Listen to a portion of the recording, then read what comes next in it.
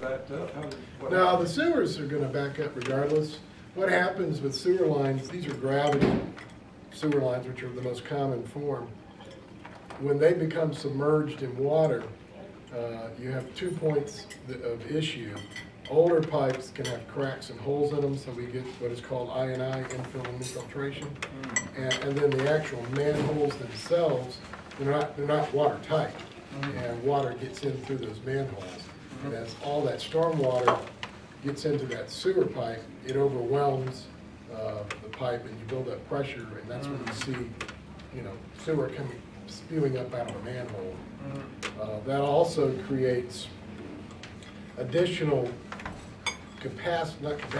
additional fluid flowing through the sewer line into our wastewater treatment plant, and can overtake the capacity of that plant.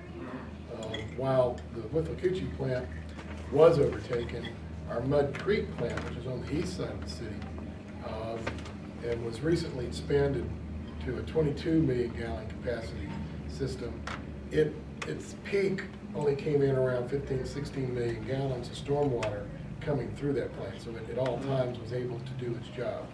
Whereas the Withlacoochee plant, we went off the scale on it. When we had chlorinator tanks submerged and tertiary equalization basins submerged in river water, I mean, they're just absolutely not doing any more of their job. Right, so some of this